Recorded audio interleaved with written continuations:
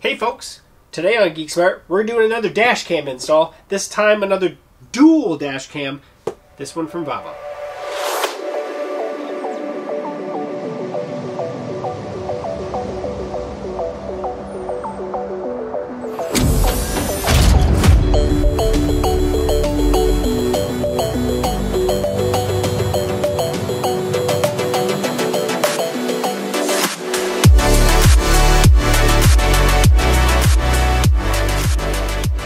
Well, welcome back to GeekSmart, and so another install set in the future here coming up.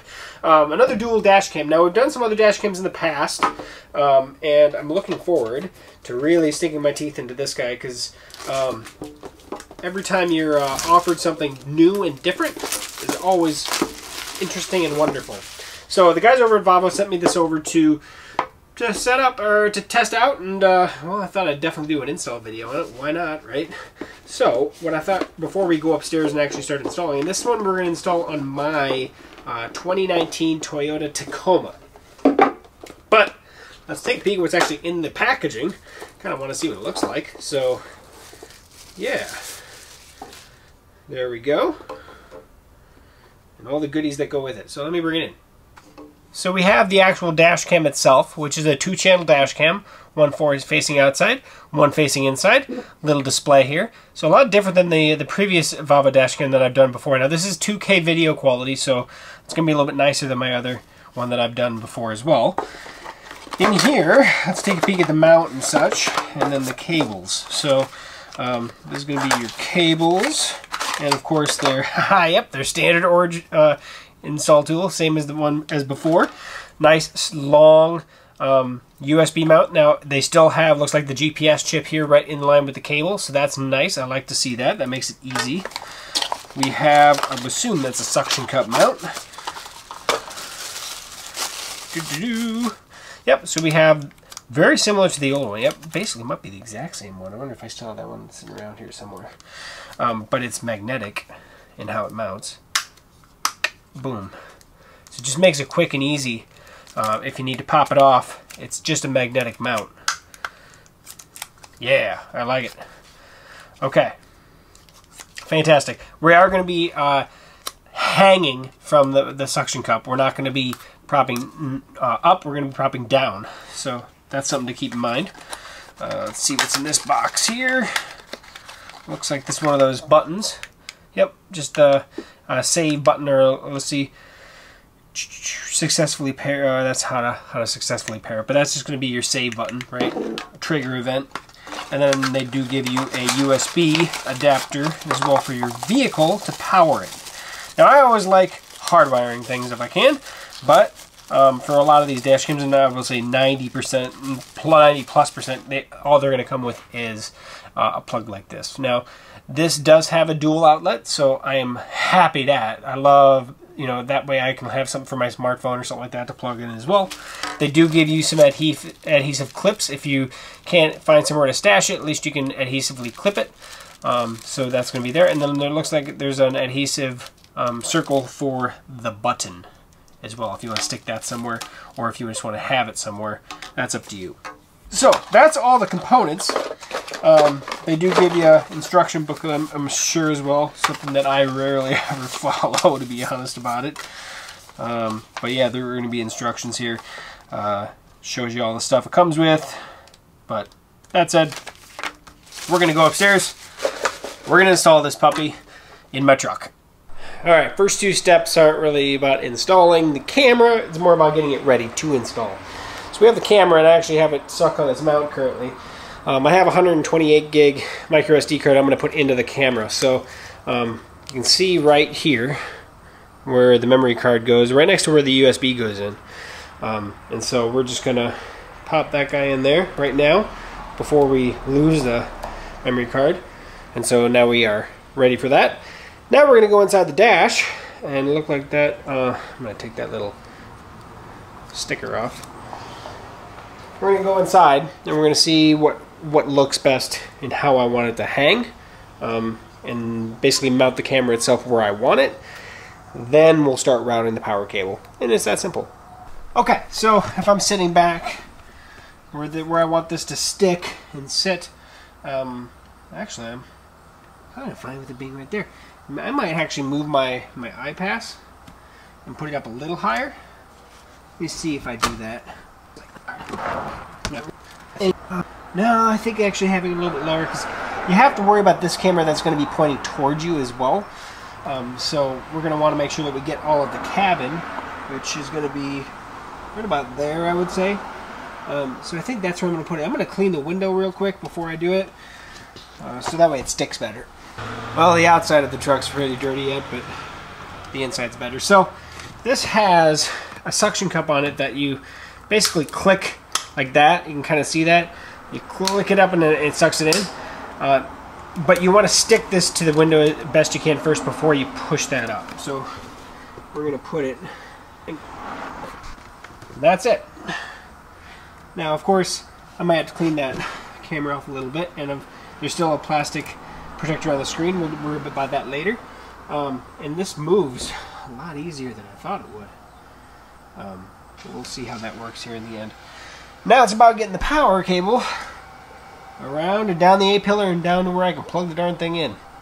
So what we've done so far is I started by plugging the mini micro USB cable into the camera itself, and then basically connecting it to the back side of this. There's a little clip. Then I ran it up the side of my I guess lane departure camera that's right here, and then I started tucking it into the headliner essentially. Now the GPS signal guy, I actually stuck that right into the corner over here because that's where I kind of want it, kind of up out of the way. And then I just tucked the extra cable kind of into the headliner, so kind of looped back around itself a little bit. It's right there, but it's not coming down. It's jammed. I kind of put it up there with the little crevice tool. Now I'm running the main portion of the USB cable down the A-pillar, and then I'm gonna, I guess, continue down from there and try to get it down hidden completely if I can, because that's what I've done every single dash cam I've ever installed. So with that said, I might actually come around this side and come down this side, because coming down into the crack here kind of is a pain in the butt, whereas if I go this way with it, it's a lot easier to kind of wrap it into the rubber liner right here real quick and easy. So that's what I think I'm going to do, just kind of tuck it into this guy right here like that. Just bring it around to the rubber seal, and I'll show you this here in a second what it looks like. Actually, why don't we do that right now so you can understand what I'm doing. So hopefully this is a little bit easier to see. So I came around, excuse me, right here. That's from my headliner up there. And now you can see where this rubber seal is. We can just run down that rubber seal real quick. I mean, it's real easy. You can do it with your finger. And so you just wrap it down, and then I can get it into behind my glove box real quick and easy as well. But that makes it a lot easier if you have to get to it. It's not going to damage the cable because it's in that rubber seal. It's always been one of my favorite ways to do it. Especially because I've done one when I came around here and I actually damaged the wire after it rubbed back and forth for as long as it did in a kind of a pinch point, to be honest about it. So this works better in my opinion. So I'm going to route it, get it down there, and then we'll plug it in. So when I came down the rubber seal right here, that's where I can pop over, and now I'm behind my glove box, and I can kind of tuck it in, actually zip tie it up behind here so it stays out of the way, bring it over, and then plug it into the DC outlet. So that's the easy part. So I came across there, and then you can see over here, it's coming up there, and I actually used a couple adhesive clips right there that they came with. It worked really good. They actually clip on to the cable, so that's kind of nice. And they're just adhesive, and it keeps it nice out of the way so it doesn't get into the foot box and somebody trips on the cable and pulls it out. So I have it plugged in, but there's no power going to it yet because that is switched power. Okay, let's see how she goes. Let's give her some power and see what happens. Da-ding, da-ding.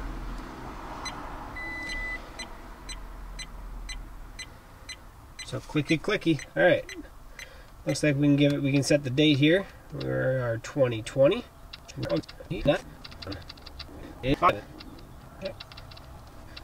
Okay, to ensure driver work fine, please format TF card.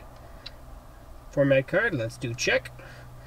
So now it's formatting the card for us. I'm going to take off this plastic. Here you can actually see me right in the top one corner.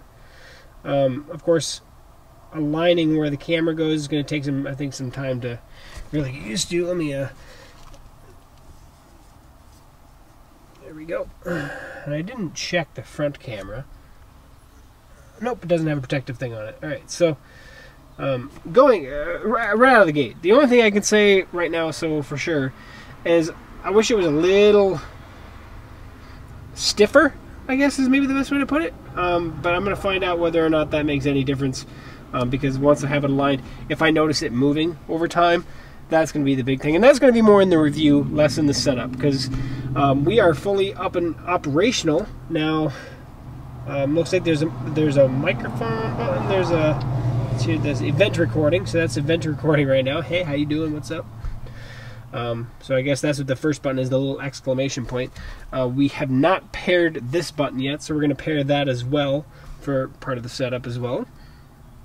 But I did want to go into the, let's see if there's any settings, I guess.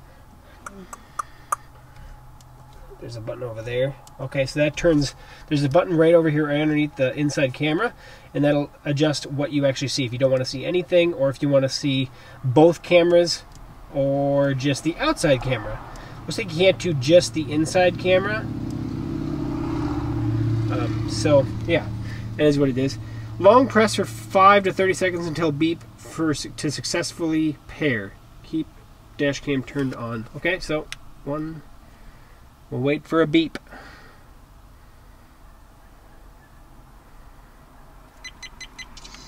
Hey, there we go. We got a beep. So now, every time we hit this button, you can hear it actually doing that, making a point to save whatever. So I have this button. There is, oh, there we goes again. There is, like I said before, there is an adhesive pad that comes with this. It looks like it is a repositional, kind of a jelly adhesive pad. And there we go again. I'm going to go ahead and stick this up on my dash for now. That way I have it and I'm not going to lose it. And then I know where it is, I guess. Kind of right here by my emergency button. Right there. Not that you saw that. But there we go. That's that. The button is set up. Let's take a peek and to see if we can actually connect with the phone to it as well. So actually right now I have VAVA dash cam. There it is right there. I can actually see it in my Wi-Fi. I don't know the password. Let's find out what that's going to be. So as you can see, I'm connected to the VAVA dash cam. Looks like it's 1, 2, 3, 4, 5, 6, 7, 8. Hit join, and then we should be able to join the network. There we are. Then we'll have to open the app. So just like the instruction book, the VAVA dash app, we have it right here. So we're going to hit open on this guy. Alright, inside the app, driving on the road, yep. Hit start, hit allow. Let's connect dash cam. I'll allow while we're using the app, that's fine. Connected. And now we have full view. We can take a picture. You can hear it doing its thing. We can go into, oh, let's go back to this. So we can actually go into the history. Actually look at some of this. Oh, there's the photo I just took, actually, of me holding my phone up while we're doing this. So, I mean, you can see everything like that. I'm going to go through this more in the full review when we do that. And we can actually go in here and actually change the password. You don't have to have that traditional just 1, 2, 3, 4, 5, 6, 7, 8 password. Loop recording time, you can change that from 1 minute. You can change the video resolution. You can do everything in here. I'm going to leave it as is. I don't see anything in there that I need to change or want to change. So, like I said, this is the setup. We are fully set up. We're connected to the app. We're connected to the camera's good to go. We have the button programmed. We are now good. So that is the setup of the VAVA 2K dual channel dash cam. So that's that. Fully installed, fully working, fully wired, ready to roll. So I'm going to put some time in and see how well I like it and see what I like, what I don't like. There's always going to be things that I don't like. But so far, I mean, to be honest, VAVA's first one that I reviewed and went through, I did like that dash cam. It was actually nice. I really like that magnetic mount, especially if you need to take it off or get to the dash cam. It made it real easy. Specifically, you can unplug it, take the camera down, pull the memory card out if you need to pull something out of it. Makes it real quick and easy. You don't have to use the phone. You don't have to dingle around with it. You can just detach it real quick without taking the suction cup off.